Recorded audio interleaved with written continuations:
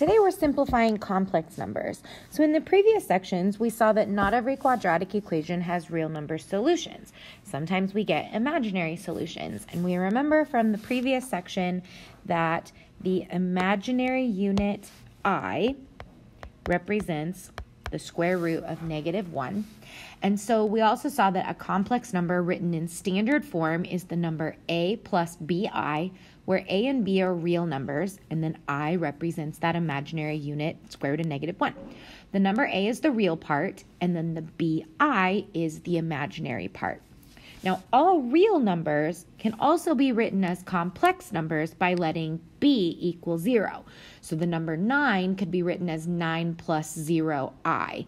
This makes the set of the complex numbers larger than the set of the real numbers. If we were to sketch kind of a Venn diagram, so a Venn diagram is like this, where what we have in common is what overlaps. The Venn diagram that shows the complex numbers and the real numbers would be like this. I have the set of complex numbers, and the set of real numbers would be all the way inside it. That means all real numbers are also complex numbers, because I could write them as a plus 0i, and then the complex numbers are a plus bi, where b is not 0. Okay. Now, we can perform all the same operations with complex numbers that we can with real numbers. So we can add, subtract, multiply, and divide. Today we're going to focus on addition, subtraction, and multiplication. So finding sums and differences of complex numbers, the easiest way to think about this is that we're going to treat I similarly to how we treat an x or a variable. It's not a variable. Remember, it stands for the square root of -1.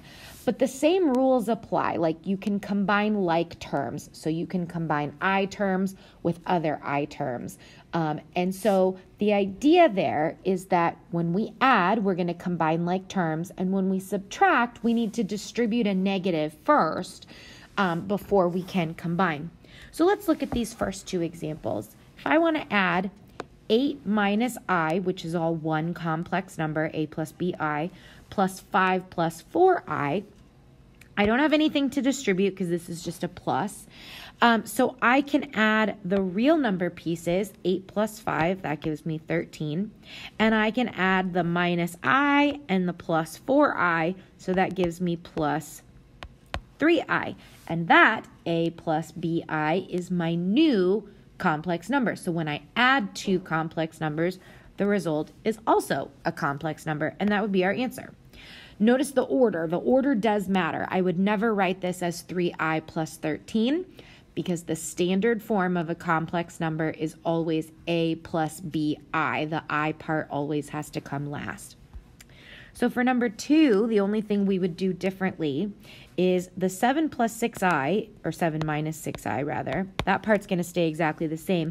But first I need to distribute this negative. So now I get minus 3 plus 6i. And now I'm ready to combine my like terms. So 7 minus 3, that gives me positive 4. Negative 6i plus 6i, those two are going to make 0. And 0i is just 0. So all I get is 4. Here's a case where I added two complex numbers and the result was actually just a real number. So that's kind of nice.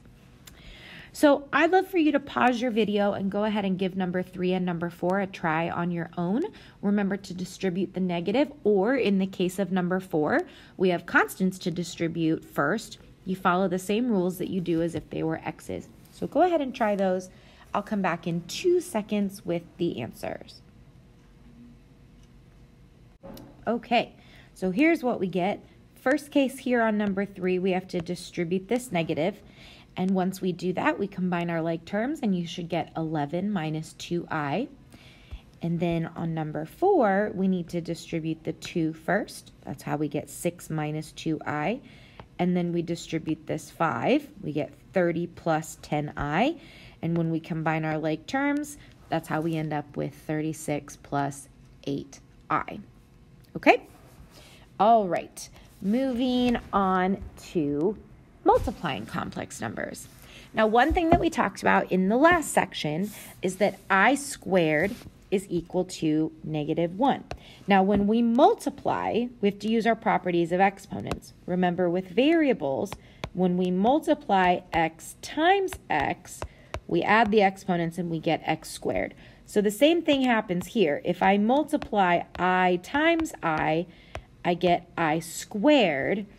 And because I squared means the square root of -1 squared, I squared is equal to -1. So anywhere that we end up with an I squared in our expression, we're going to need to replace it with a -1. So when we are multiplying, we're just going to distribute, but just remember that an I times another I is going to give us I squared. So here we go. I will distribute 4I times -6 and 4I times I. That gives me -24I. And then 4I times I gives me plus 4I squared. I squared needs to be replaced with -1. So I get -24I plus 4 times -1. Now this 4 times -1 is going to make -4, and then I have my -24I. And you notice how I reversed the order here because, again, standard form always has to be A plus BI. The I has to come at the end. And so your final answer should never have any I squareds in it. It should only have I's. Okay? So that's just distributing one term. Now on number 6, we have 2 terms that we have to distribute. You've seen problems like this in Algebra 1 where we multiplied binomials, but maybe not with i's in them before. So we have 2 things we need to distribute. First, I need to distribute this +9. Second, I need to distribute this -2i. So we'll first do 9 times -4 and 9 times 7i. So I get -36 plus 63i. And then I distribute -2i, don't forget the negative. So that is going to be plus 8i and minus 14i squared. Now, what you may notice from what happened last time was multiplying by that I squared, since it's -1, all it did was change it from a +4 to a -4. So similarly, that's going to happen here. That -14 is just going to become +14. So all of this is going to stay the same, and this is going to become +14.